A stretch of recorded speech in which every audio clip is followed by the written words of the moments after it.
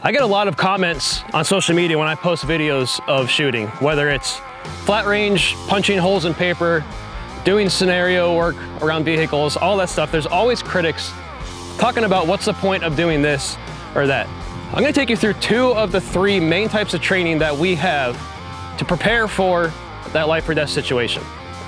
The first is flat range shooting holes in paper, right? That can be cold start drills. There's a lot of really great cold start drills on the market that are put out by some really awesome people. And then we have scenario work, which is putting our skills to use in a scenario that is a make-believe scenario. You know, suspend disbelief. Here's a scenario that you have to shoot your way out of.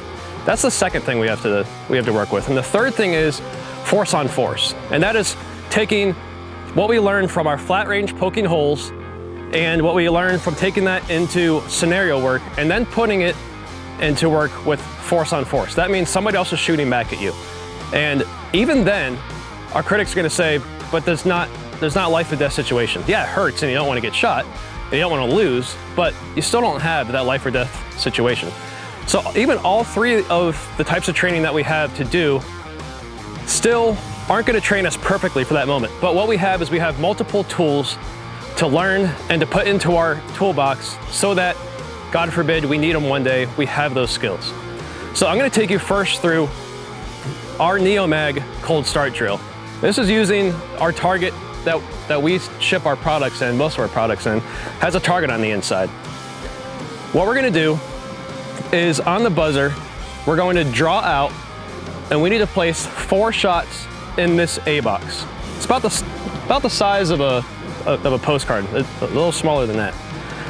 Then we're going to reload on the move back to 7 yards and place 2 headshots into the AB head box here, which again, about the size of my thumb square. It's pretty small. This is flopping around in the wind too, so we'll see how that goes.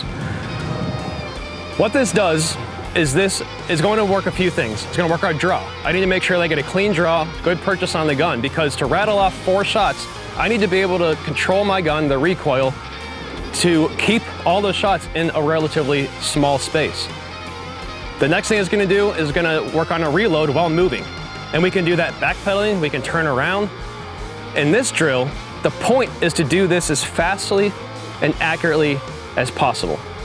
For me, I've found that turning around and moving to the second point, I'm gonna find the spot faster and I'm less likely to trip over my feet while backpedaling. So it's safer and faster. So I'm going to turn around, run to the 7-yard point while doing a reload. So I'm also working on manipulating my firearm and doing a reload while moving, which is a whole nother skill set. Then I need to settle my feet, press out, settle my gun, and press off 2 very accurate shots at 7 yards at a small target. This is doing several things. Are any of these useful in a self-defense scenario? We'll look at that next. Let's go ahead and shoot this.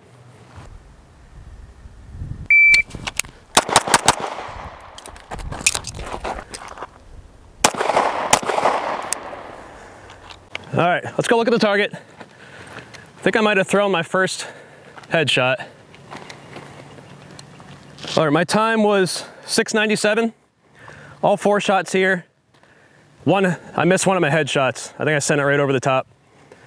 So shooting a red dot, I need to be thinking about my offset a little bit. I normally put my dot right here and just let the bullet hit right here, and I didn't. So, but you can see that drill took me through several skill sets in a very short set of time. Let's take you through a scenario that I've set up here. So again, suspend disbelief, and let's look at a possible scenario where I might need all those skill sets. I just pulled up to the gas station, to the pump here. I look around real quick, but I don't see anything. Let's say I do a poor job of searching my surroundings. I got a blind spot right here. I don't see anything right there, which there's a target right behind this blind spot. And out this side, I just don't see anything either. I do a poor job. I go to get out, and there's a guy right here that is being very aggressive. I tell him, stop, stop. He doesn't stop, he keeps approaching. I need to draw out, shoot him until he drops. At this point, I don't see anything else, and I'm gonna start moving. I'm gonna turn around, come to the back here, where I can get to my phone, I can call 911, I can do a administrative reload just to make sure I'm topped off. You know, I just shot 4 shots. Why not go ahead and top off if I think I have time? Next thing I know, there's another person appears out of here that's running at me. I need to place 2 really well placed shots to take out that bad guy right there. So this is, again, this is just a real simple scenario of these things may happen at a gas station. There's a lot of videos online that you can watch of attacks at gas stations where people just show up out of nowhere. People run up on the person getting out, half paying attention, maybe even paying attention, but there's a lot of blind spots at a gas station. You have vehicles, you have pumps, you have all kinds of things in the way. So I'm gonna go ahead and shoot this scenario and we'll see how this relates to the drill.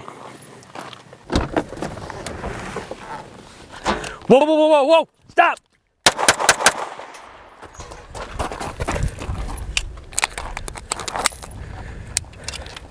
Oh, stop!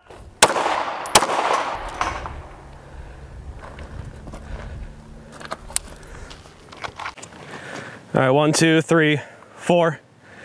Missed one there. So you can see what adding adrenaline, again, I'm not like hyped up or anything, but I'm around my vehicle that I dearly love and I really don't want to shoot it. And I got a camera and I got all kind of things happening. So it does add a little bit of stress. And I'm also trying to do it fast for you guys, but you can see how just adding a little bit of adrenaline creates some misses, creates some of those things. That's what a scenario is going to involve. The third thing that we have to work with to train is force on force. Well, I don't have anybody out here today to work with me on force on force.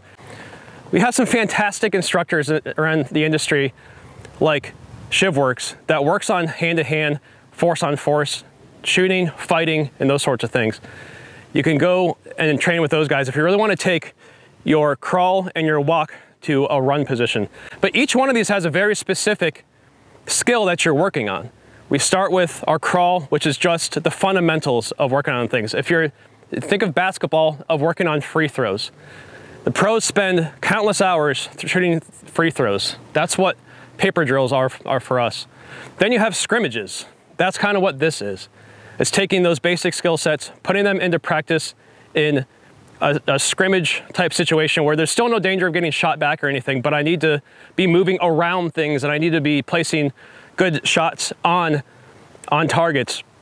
And then there's game time, sort of. You could argue game time is actually a life or death situation, but as far as training goes, game time is force on force. So when you see other people training, it's a great idea to question, why are you doing that? What is the pros and cons of doing that? Those are great things to ask.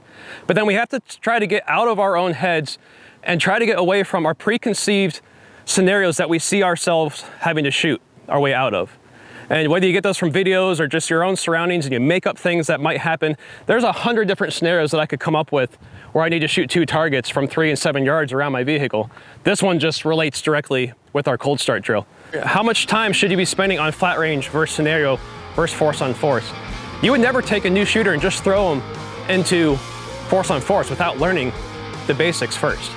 So, and you would never even take a mediocre shooter. I would never want to just once a year go and shoot force on force and not spend time doing this, and I've been training for a long time. So really think hard about these things. Don't hesitate to ask questions when you see whoever, instructors or other companies posting video of being out shooting. Guys, thank you so much for watching this. I appreciate your likes, your follows, and your comments. We'll see you guys next time.